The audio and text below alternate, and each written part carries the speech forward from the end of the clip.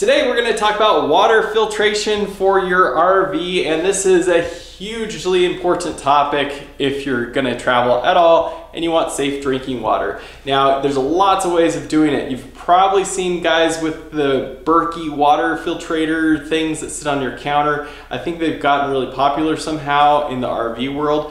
I don't know why. You've probably seen those little blue canisters that CAMCO sells that are dirt cheap.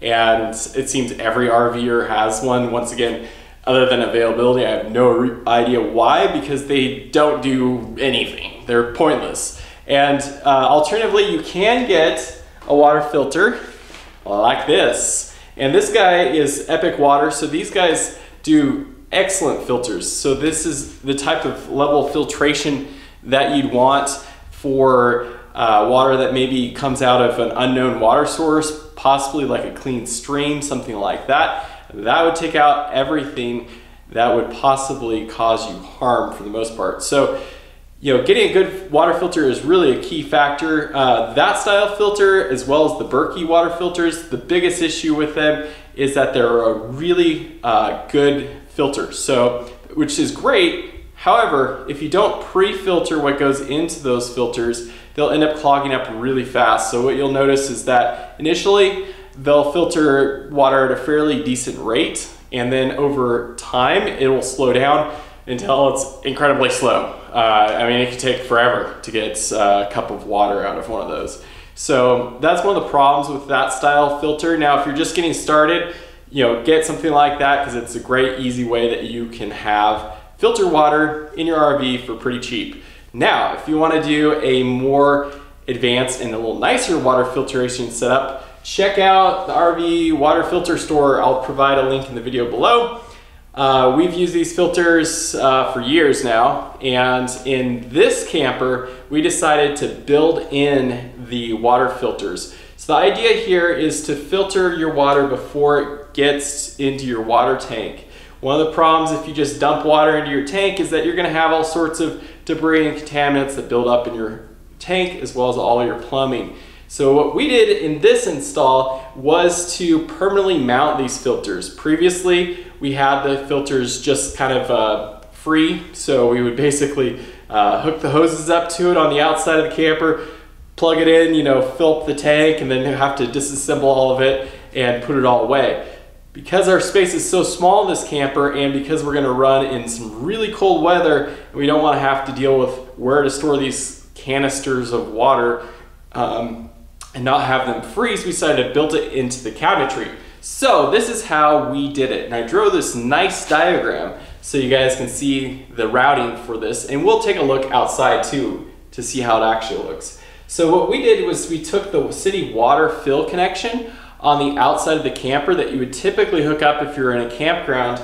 We decided to use that for our fill for the water filtration. So if you hook a hose to it, you then on the inside have just a diverter valve, and if you turn it one direction, it will go up through the pump. So what that allows for us to do is to turn on the pump and suck water out of anything. It could be a jug or whatever. So we could collect water off of a water spigot and just carry it over to the camper, or maybe a clean stream, something like that. And we could just suck it right out of the jug through the pump.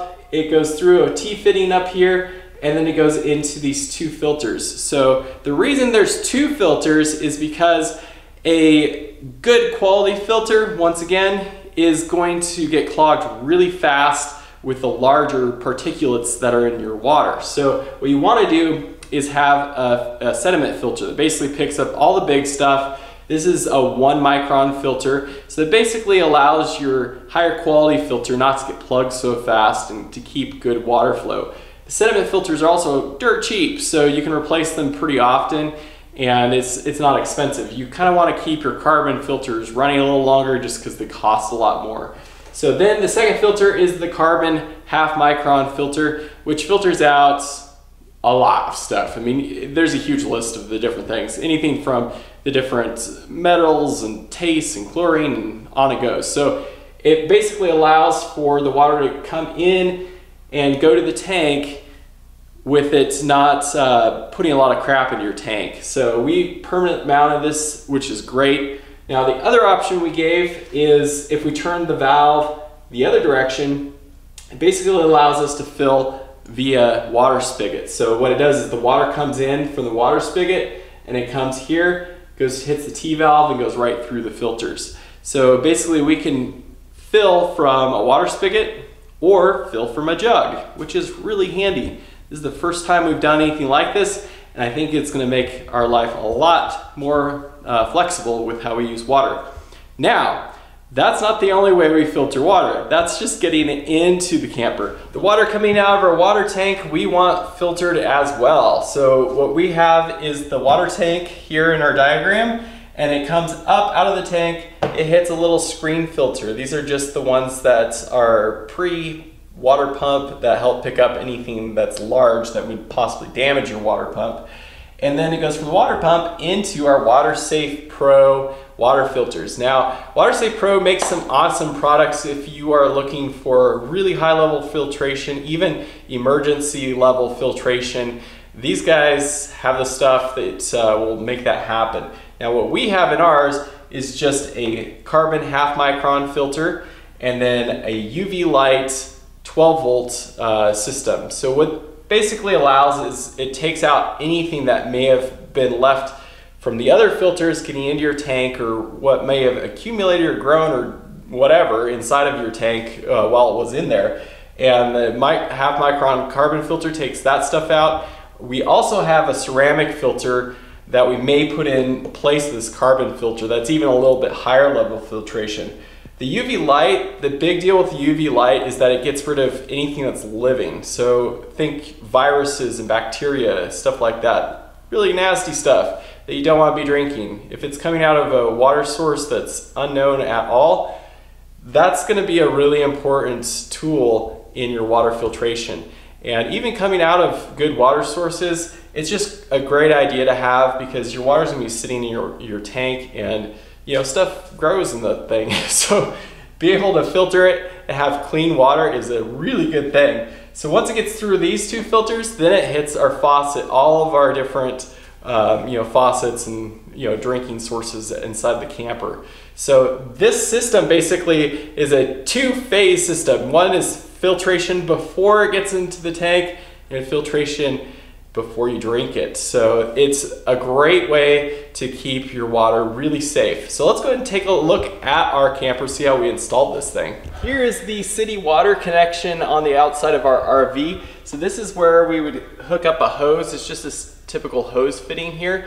And this is what typically you would use to bypass your water pump, and you just have city water providing water to all your faucets and whatnot. Now we cut that out because we're never going to hook up to city water, and if we did, we'd still want it to be filtered. So what we did is we bypassed that, and we'll take a look on the inside on that plumbing. So let's go ahead and take a look inside. Here are the two filters for the water coming into the water tank from the RV water filter store. The first one is the Sediment filter, and the second one is the 1/2 micron carbon filter. And you can see from our diagram here, there in the back, I don't know if you can see that, there's a valve on the back wall there that diverts the water either to the pump, which you can see mounted there, or it goes and bypasses the pump and comes up directly into these filters. And then from the filters, it follows it down and it drops down, goes down into the tank.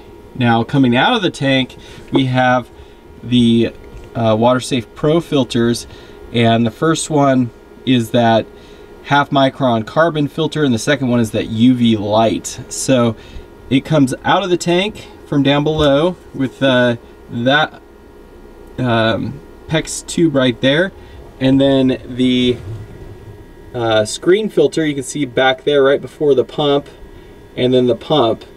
And I put a piece of plywood on the back wall there to mount the pump to, and we had to relocate all the plumbing to kind of make this fit because it's a really tight space. And then it goes from the pump into the water filter, and then out of the water filter it just goes into the normal RV plumbing. So we basically intercepted the water as it came out of the tank and then ran it through these two filters. Now, a couple things to note with it is that this is a 12-volt UV light, so you do have to wire it. We wired it to our water pump, so anytime the water pump is on, the light's on. And then as far as replacing that filter or the UV light, you actually have to unscrew this bracket, and that's why we use these shark bite fittings on either side of the water filter, so we can pop those out and remove the whole canister setup and then swap out the filters. Now on this side, I did a little bit different. It is a swivel style fitting on either side of the water filter, which is really easy to pull off, but I made it so that I can pull off these canisters without removing the whole assembly. What I did is I put a piece of 2x4 on the base for the filters to sit on, and that's screwed into the floor with one screw, so I can take that out, and then these filters can be unscrewed individually and removed without replacing or pulling the entire housing for it. So that's how we did it in a very tight space. I mean, you can see this is basically just the under cabinet area on this thing. So more than likely you'll probably have more room to work with than we did. It was exceedingly tight to try to do all these connections and lines and try to organize them so they seem to work fairly efficiently. This was all PEX piping with the crimp style fittings. So anyways, hope that is helpful for you guys if you're looking for some ideas on how to design your water filtration. Thanks for watching the tour of our water filtration for our camper. If you have any questions, feel free to ask. We will put links in the description below with all of the water filters that we used for this install. We are not sponsored. These are the best filters that we could find on the market, and I think they work great. We've used them in our other RV as well. And otherwise, if you enjoyed any of this, hit the like button, subscribe. We'd love to keep you posted on our upcoming adventures and projects we're working on, and we'll have another one coming at you next week. Thanks so much for watching. What are your thoughts on this water filtration? I think it's kind of awesome. One of my favorite things about it is this filter right here, the filter for the clean drinking water. It actually filters out any taste or smells to the water so that the water actually tastes really clean and really fresh, and that's something I really enjoy.